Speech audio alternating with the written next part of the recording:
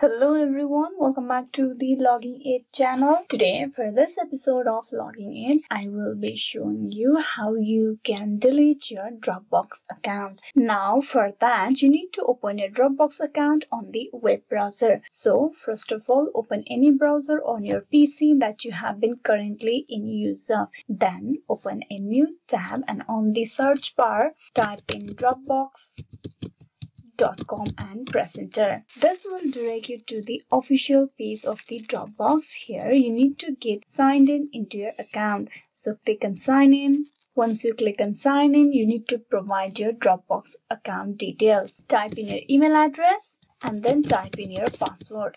Click on sign in. You need to go through some verification process. Click on verify. Here you just need to click on the spiral galaxy and you need to do this for almost 3 times. Once you have been logged in into your account, you need to go to your profile icon on the top right corner. There you need to go to the setting option. Inside your personal account information, if you scroll down to the very end, you will see the option of delete my Dropbox.